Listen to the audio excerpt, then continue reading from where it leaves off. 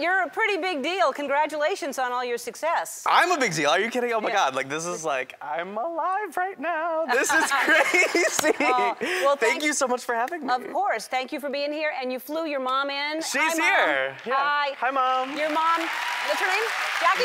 Queen Jackie. Queen Jackie. Queen Jackie. What an amazing young man, right? You must be so proud of him. I am, words can't even explain it. You know, when you're a parent, you always think, am I doing the right thing? And looking up there is just amazing. You did the right thing. He's making a lot of good change. So for people who don't know what you do on the internet, yes, if you don't know what he does, it's what a lot of people do, but you're very successful at it. Just tell everyone what you're doing. So I talk about my life just on YouTube. So I've been making videos for 8 years now, and I talk about pop culture. I talk about everything that's going on in my life. I do collaborations with other YouTubers and some celebrities, and I just like to have a diary. And now, 8 years later, I do it for a job. Why do you think people are flocking to you and you're so successful?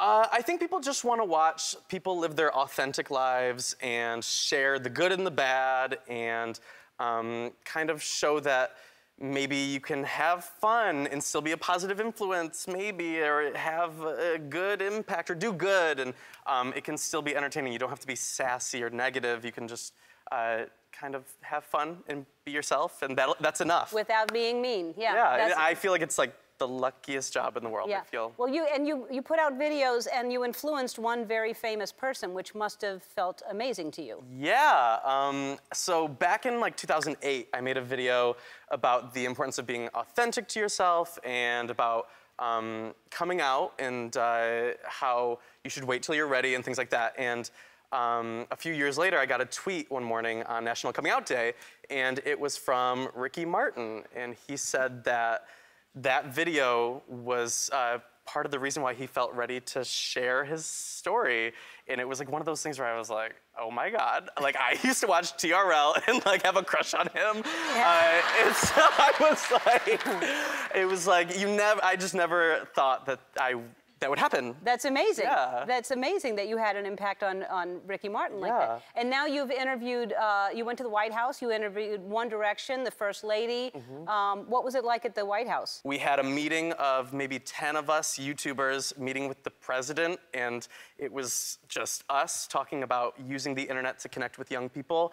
And it was like one of those moments like you never dream it'll happen, and then I was so shy during the whole time because I was like, oh my God, that's the president. And like, I was just like, oh my God, bewildered.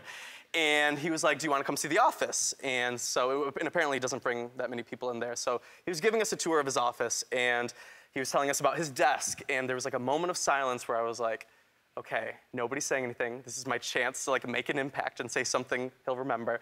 And I was like, cute desk. So you make videos. A lot of people watch your videos, and so I thought that I would give you something. So the next time you shoot a video, I want you to shoot it with this. Oh my God!